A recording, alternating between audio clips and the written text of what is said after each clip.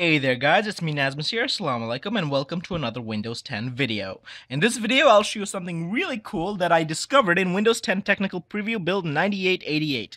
There's a nice addition, it is a touch enhancement within the desktop that makes desktop a lot easier to use the pink finger. So here's what it does. So when you activate a context menu with your mouse now in this build, you get a traditional looking context menu, but it looks nicer. It has a gray selection color, looks better, but it's a very close to a traditional context menu. But watch what happens when I use my finger to activate the same context menu. Everything is so much larger and so much nicer. As you could see, if I use touch to activate the menu, everything's bigger.